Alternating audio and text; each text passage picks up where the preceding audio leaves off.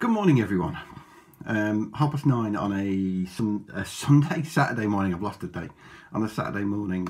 As promised, for those of you that have already read the Daily Punt, I said I might do a video if I get time, and I've got half an hour in my busy schedule, he says, to get a quick Chepstow video in. I thought I would because the ground isn't really what I thought it was going to be when I started doing the write-up on the punt on Thursday. I know I've written one of the big races up on the card, the Silver Trophy, but with what was happening down the road at Foss Lash, which is hardly a million miles away, and they were sort of half underwater at the time, I was genuinely playing on sort of good to soft stroke, softish ground for Chepstow any day. It's nothing like that at all. Both the way that they were finishing the races off yesterday and the time suggest it's good ground. And possibly even as one or two of the jocks were going back and saying a little bit on the quick side, and that's shown with one or two of the trainers pulling them out yesterday and already this morning as well. There's a few come out, and I think a few more may come out, which makes looking at the whole card now a little bit difficult because you're sort of trying to frame a race and see what a bet might be. But with a lot of these, it's a case of having to sit and wait until race time before you get involved. And none more so actually with this first race, this Champion Hatch Juvenile Hurdle at 140, because a fascinating race, a really interesting race, but there's quite a few reasons I like it. I think there's a bet in the race in so much as I want to lay Billy the Squid for a place because I just don't think his form's good enough, but you need runners. If that's going to happen, you need runners. And there might be one or two of these get pulled out. We'll see. Anyway, we'll go through. I mean, the odds on favourite 8-13 is the Paul Nicholls thing, held red, because Paul obviously introduces nice horses into this race. He's 6 from 13 in the race, 6 wins from 13 entrants over the years. And held red, French form. I'm no expert on French form, but it's clear from the ratings that it's decent. That Auteuil second. And as taking the clues that he enters one of his better ones in here, then they obviously expect Howell Red to go close. Second favourite, Ball Valley's interesting too, for Colin Tizard, not least because Colin's already pulled 4 of his out, I think, today over the card, but has left this one in. This one has not come out because he did race on quick ground on his debut at Plumpton when he only just got touched off by Pete Moss. Now that form on its own isn't good enough, but the fact that Ball Valley, I think, was put in at about 7-2, 4-1, I think, in the morning and drifted right out to double that and more on Betfair, rather suggested that they thought he'd need the experience. So I think he'll come on plenty for that. He needs to, but I think he will. Then you've got the likes of Hector de Civilla, who was made odds on to beat Hyconic at Newton Abbot first time up. Couldn't jump to save its life, took one good look at the first, and then basically that was that. Fiddled his way around. He'll surely know more this time. A lot of Nick Williamses from that yard, they learn as they go, and I think Hector de Civilla, given the money that came for him that day at Newton Abbot to be what was at the time, and probably still is actually, the highest rated juvenile so far in Hyconic, that sort of says he's better than that as well. And then you've got Sandyberg for Harry Whittington, and Harry's introduced nice ones in this before. He's 2 from 7 with his runners, and he's not out of it. And even Phoenix Aquilius, who's been shoved in at a 25 chance for Seamus Durack. I mean, you look at the breeding on it, and all the stamina comes from the dam side. The Sire Slade Power certainly not, but on the dam side, you've got a dam that was a half sister to Tiger Roll, I think, if I've got that right. So that's where the stamina comes from, and I could even see him taking to the game. To be honest, he was rated 70 on the flat after a couple of runs, and he didn't look entirely useless and he got the scope for this. So there's plenty there, and with that, I thought Billy the Squid has been shoved in at around about a 10-1 chance, and you can lay him at 2.38 at the moment on Betfair. I'd be surprised. He's run to the same level, 4 runs. He's not really improving. He needs to do better than that because he's going to be up against some good ones here, and I'd done Billy the Squid a lot bigger price than he is at the moment. And I think I'd like to lay him for a place at anything up to sort of 13.08, 7.04. So 2.38, but you need runners. If you're going to lay these sort of bets, you need runners. You got to give yourself chances. We found that the other day when we put Darling Malte up as a lay on the Sporting Life, and you end up with 3 runners and you look a fool because you've got the horses left with nothing to beat. You've got to make these races have got to be competitive if you're having these bets. So So holding on and see what happens. 212, 2 mile handicap hurdle. Really good little race, actually. Worth pointing out that this is nowhere near as it isn't a Class 2 race. He's putting this as a Class 2 race. This is a Class 3 race. 0 to 150 is the top and bottom limits, and the top in here, DSR, is 138, £12 below that ceiling. This is not a Class 2 race by any means. Now you've got another one here, another short price favourite, and what do? You've got friend or foe, Paul Nicholls, coming back off a 537-day break and has had a wind up. Been shoved in now 2 to 1, and on what it's done, you couldn't bet it at 2 to 1. I mean, it won a juvenile hurdle back in 2018, December 2018. Beat some moderate sorts that day. There was nothing there particularly that you'd think, you know, that would make that form stand out. And then just won a match at Chepstow at 25, an uncompetitive 25 zone match, and just you're taking 2 to 1 on the fact that it's Paul Nicholls, it's Chepstow, and this horse might still be well handicapped because it's unexposed. But on what it's done, I'd be struggling to bet it at 2 to 1. There are others, you know, you go through them, and there are others with chances. I think the interesting pair for me, probably Did They Leave You Out Too, who off 130 is more than capable of winning a race of this nature. I mean, to me, this is a class drop for Did They Leave You Out Too on some of the races he was taking on last year. He didn't really show a lot, but 130 now, and Nick Gifford did have a winner. They finally got the Mighty Don to jump a fence yesterday, which was good to see.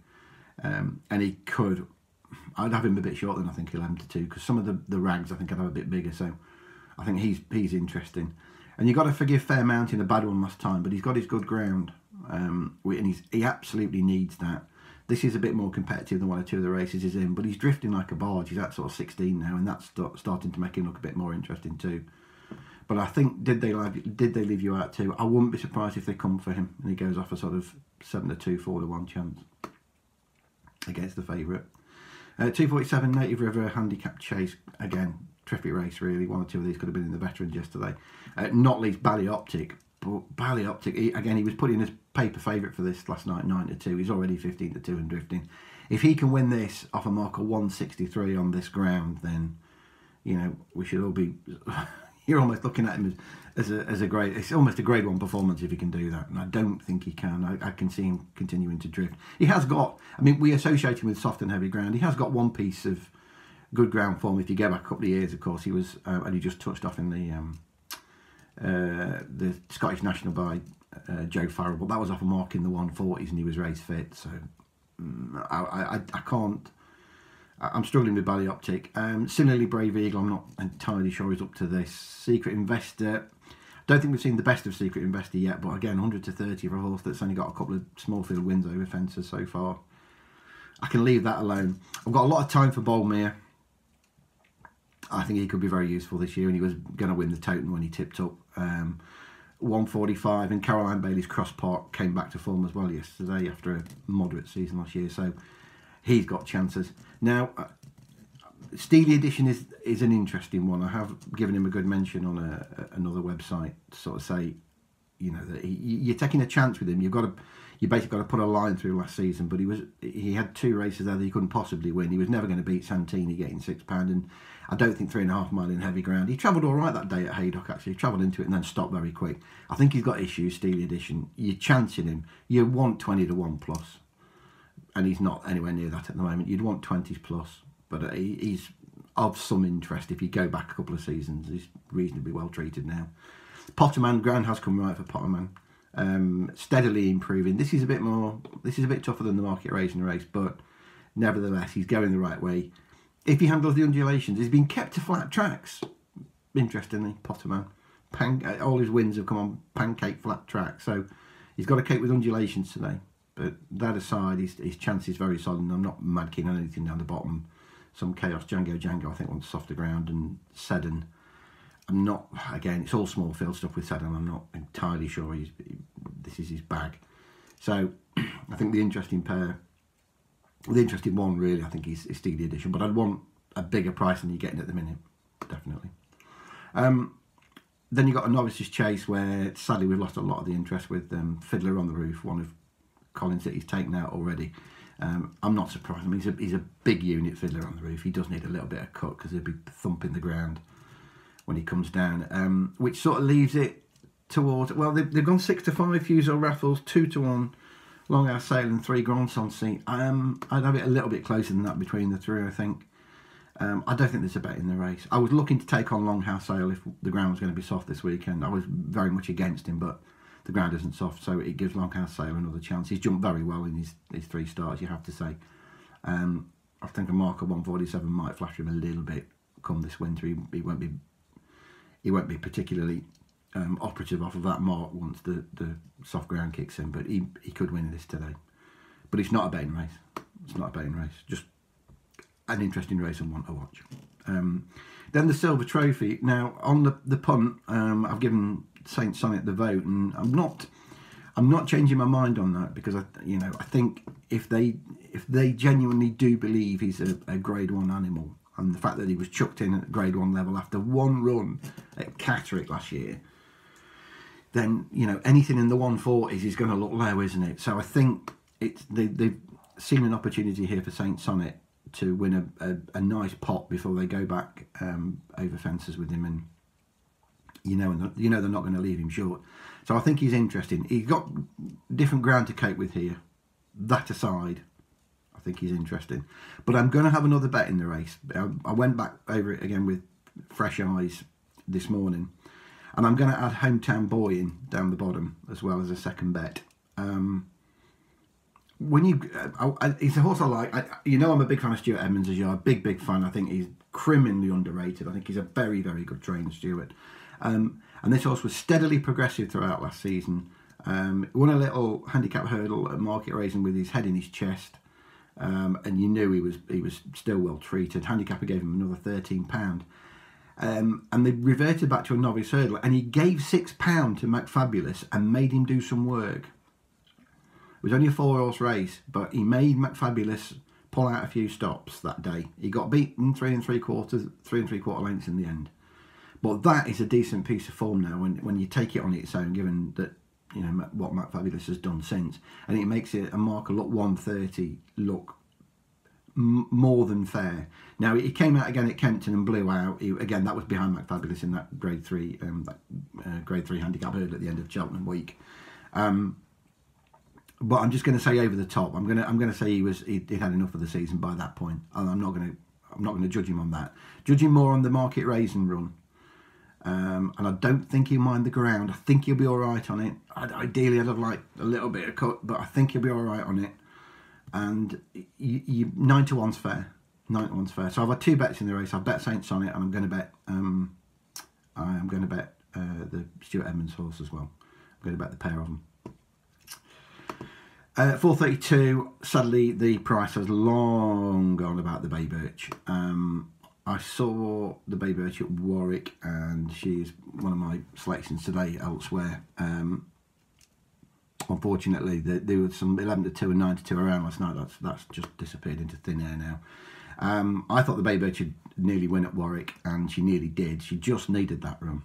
As I say, I was there that day, and when she came into the paddock, I thought, okay, you just need this today, don't you? But she travelled like the best horse through that contest. She kicked clear on that last bend, and I thought she's still going to win anyway. Her class is going to get her there. And then she's just got tired, and a race fit in form Temple Park picked her off. With that now under her belt, I think she'll take a lot of beating here, given she won this race last year off a higher mark, much higher mark actually. 137 is a very winnable mark. She can win this and go and win again, I think, if she doesn't blow a mark. And that was the problem last year. She won this race too easily last year, and she ended up getting higher rated at one point last year than both Labago Wire and Lady Buttons. Work that out. So, you're not going to be winning off them sort of marks in handicaps, but now she's back down to something that's far more workable. And this has clearly been the plan, given that she won the race last year. But as I say, price has long gone. If you ain't on at 11-2, 5 and 9-2, she can win now without your money on, quite frankly. But I think she'll take the beating in that handicap chase. And then we've got 2 divisions of bumpers, which I'm not going to insult your intelligence by looking at on paper, because you just can't. I don't think you can look at bumpers on paper. If you're not there to watch them run, then you shouldn't be betting in them.